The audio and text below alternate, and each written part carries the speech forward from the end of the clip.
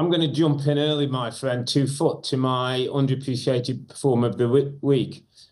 Is Ryan Gravenberch, my friend, in position who, Rob, we're Gravenberch, and we're a little bit, probably a bit like Gakpo. We know he's a talented footballer. We've seen the history of where he's been and clubs they've been at, but we haven't quite seen the command of English football yet. I think, Rob, new manager, new set of eyes, a new confidence, has found a guy who might save this team $100 million if that's what you're paying for Caicedo or Lavia, who's 22 years of age, who's athletic, who can play, who still at times probably needs to be a little aware of that speed and things in midfield. But his athleticism, his ability on the ball, his technical quality.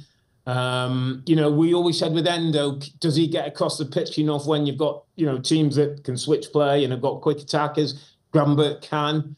I just feel, Rob, he could be a really, really important player for Arne Slot.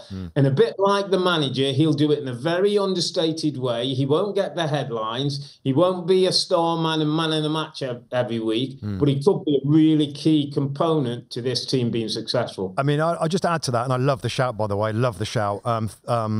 Reading the game.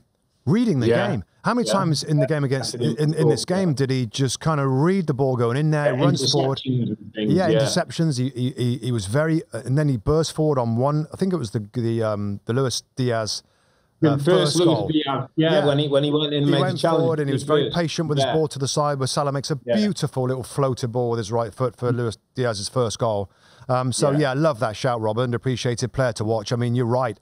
That was a big move from the manager, and it looks like it's going to pay out.